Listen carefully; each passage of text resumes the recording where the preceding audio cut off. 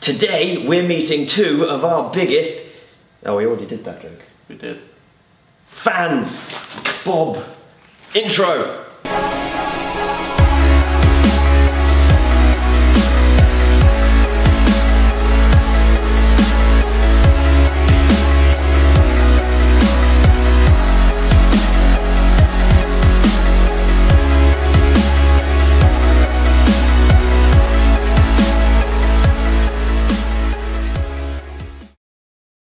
Hello guys and welcome back to a brand new TirsbaekTV video and also a brand new episode of Project Bob. In all of his rusty and spiky and muddy glory, he has finally returned for another episode because, well, you guys asked for it. And today, as we've already made quite obvious, he's getting some electric fans just like we did on Nissa's V8.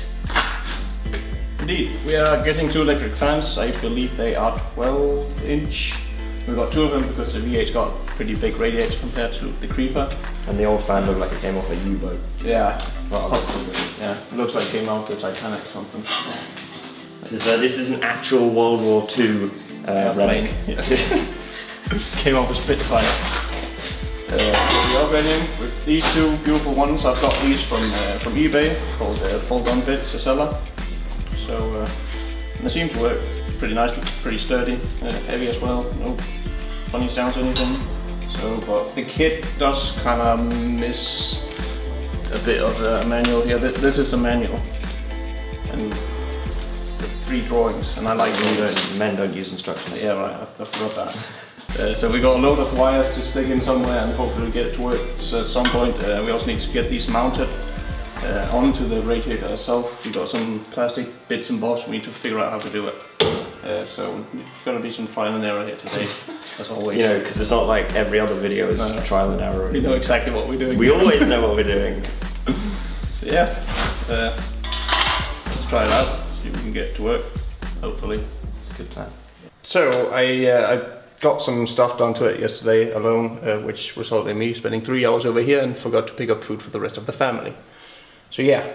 But what I got done was I installed the thermostat, which is just a little thing here, as you see, which got a probe, which you put into this hose here, which is where the cold water gets into the engine, I believe. Where you just insert this little hose, a little clamp thing, so you'll make sure you don't cut that wire over. Then I got the relay mounted on here, got a nice ground for it. So what we just need now is get a plus wire from somewhere. We don't know where any of these wires come from, but we'll just put 2 wires together, see if there's spark, and then we know we've got 12 volt through them. And we get that onto the relay, from the relay onto the thermostat, and after that we'll be mounting the fans onto the radiator itself and test it out and see if they actually turn on when the engine is hot enough. The kit we're using is cheaper than what we installed on Nissa's car, but works in the same way and should be good enough to suit Bob. You actually marked all of these, it's pretty cool. Oil temperature, don't need that. Heater, matrix, mobile, don't need that. Oh, no.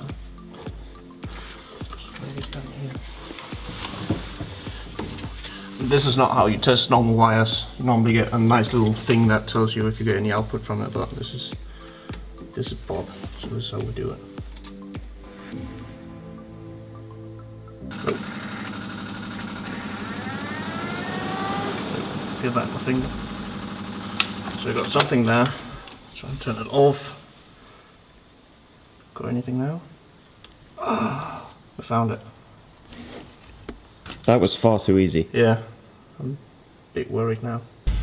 So now I just need to get a wire routed from that little bob, and then on through there and out onto the relay. So let's get some wires and some cottons and stuff.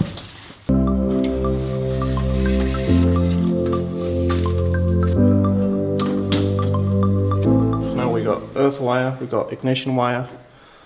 Then we just need a always 12 volt feed and a connection from that one onto that one, which we're going to be making now out of this supplied wire that came with the kit. I think this wire is long enough.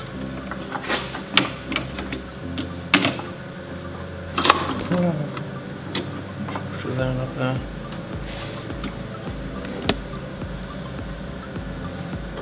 Do it directly. I want to look a bit neat, so. Well, it is Bob. It is Bob, but even Bob needs to look a bit handsome. Time to another.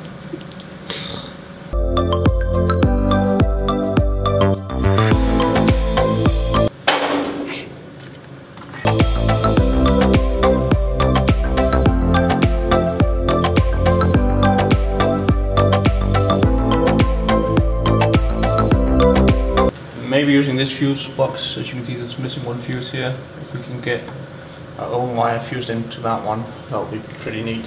And then on to the last thing on that one. Then we've got a 12 volt continuously feed. And then that one should turn on with the ignition feed and the signal wire we just put in. I hope. Nothing is certain.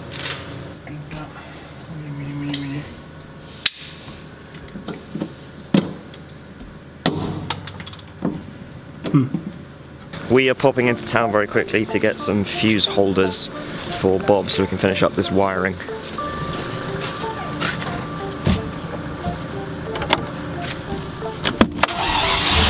Get the wallet.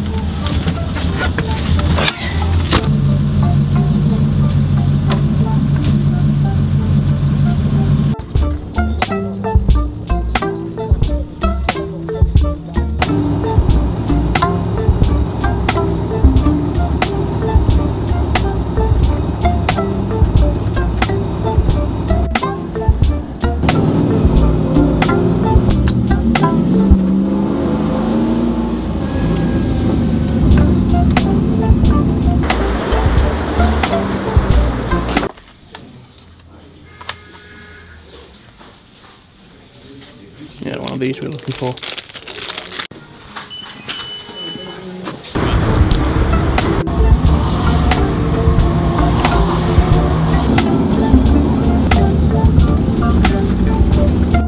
Nissa has decided to take us on a slightly more adventurous route back to the workshop.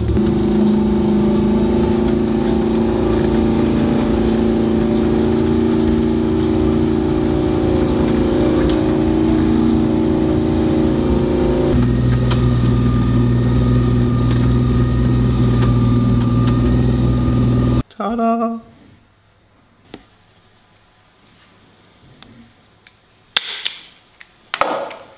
That one connects to a battery, goes over here.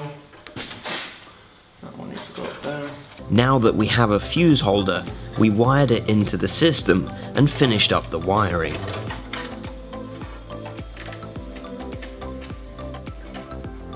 So, flat one, that one, blue one, yabbity yabbity yabbada is that one.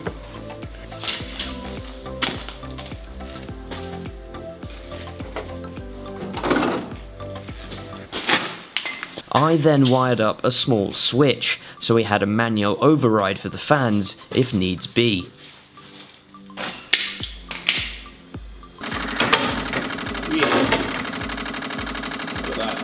All that was left to do was to mount the fans using a series of tabs and zip ties that came with them.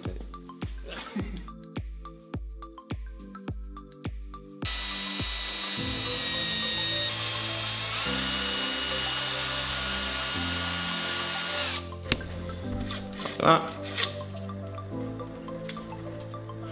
I think they're meant to go from that side and in, but that would just be quite hard to get them to sit where we want them to.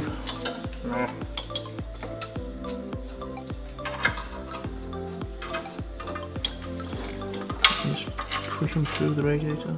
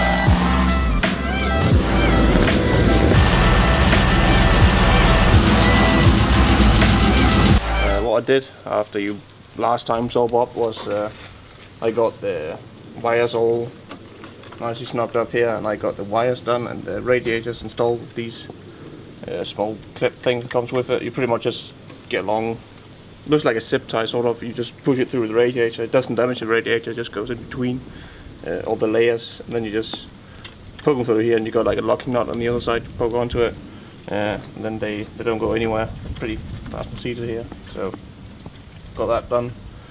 So what we just did now, because we took Bob out on the outside so we don't die in there when we start him up, because we've got this little temperature control thingamabob here, thermostat, that I put the probe in here.